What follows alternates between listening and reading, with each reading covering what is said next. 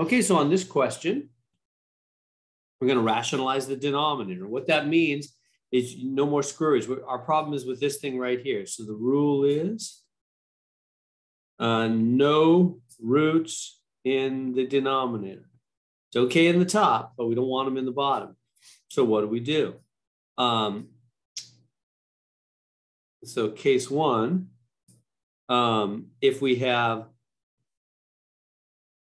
a root and no adding, subtract, well, no adding, subtracting in the denominator. In that case, we just multiply by root over root. And then case two is if we have a root and adding and subtracting in the denominator, which is our case, right? That's what we have. We have a root and we have adding, subtracting in the denominator. So what do we do in that case? Instead of just multiplying by the root, we've got to multiply by the number and then opposite sign the root over the same thing. Number,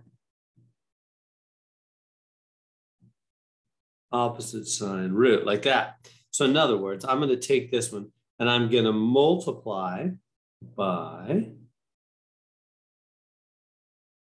the, and we're talking about the denominator, right? I'm going to take the denominator and I'm going to write the opposite sign in the middle. Top and bottom. Is that making sense? So you take whatever the denominator has, you use that whole thing, opposite sign in the middle. So 3 plus root 5, I'm going to write 3 minus root 5 over 3 minus root 5. Like that.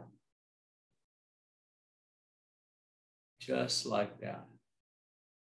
All right. If this had been a minus to begin with, I would be doing plus over plus. You got to do the same thing top and bottom because that way you don't change the fraction.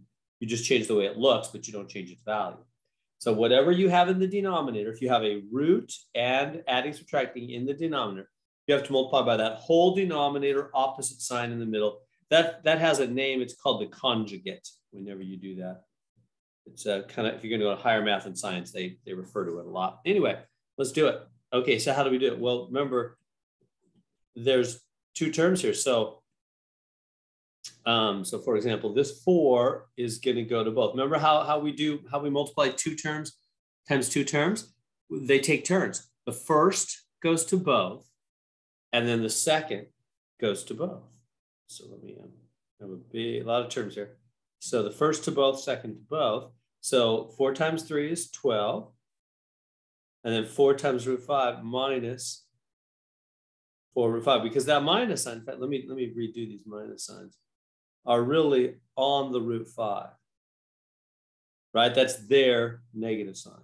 So when that 4 goes to the negative root 5, it's negative 4 root 5. And the 4 stays outside because he's an outsider, and the 5 stays inside because he's an insider, right? Okay, and then let's keep going. Now, the root 5 goes there and there, and that's plus 3 root 5. The 3 stays as an outsider, the 5 stays as an insider, minus root 25, right? 5 times 5.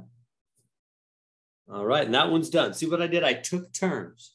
The first went to both, second went to both. First to both, second to both, done on the top. Now it's time for the bottom. On the bottom, first to both. That'll be 9 minus 3 root 5. Outsider stays outside, insider goes inside. And then this guy's turn. And that'll be plus 3 root 5 minus root 25. All right. We're getting there. All right. So now some good stuff will happen. Here we go. So, and down the 12.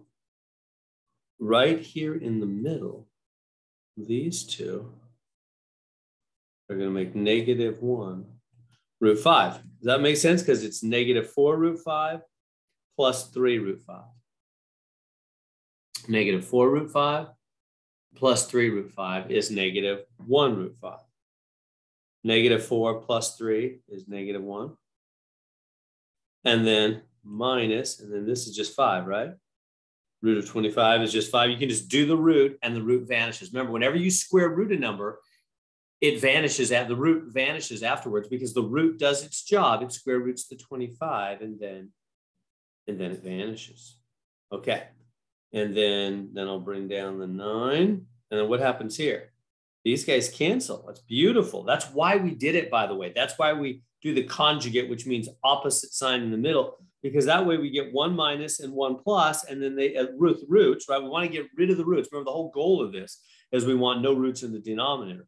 Well, that exactly gets rid of the roots from the denominator because you get 1 minus and 1 plus because you use the opposite sign.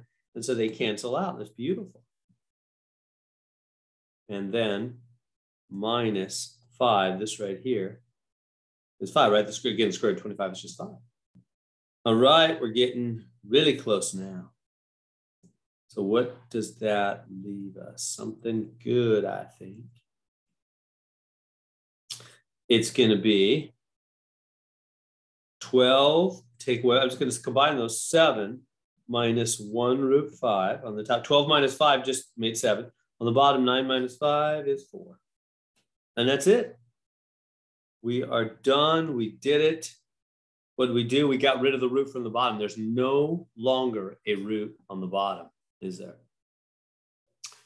And so there it is. So when you have we can't have roots in the denominator. When you have a root with no adding, subtracting, you just do root over root. But if you multiply by root over root, but if you have root and adding, subtracting like we had, you got to use the whole denominator, opposite sign in the middle, and then you got to multiply on the top. That's first to both, second to both, and on the bottom, first to both, second to both, outsiders with outsiders, insiders with insiders, and combine all the like terms.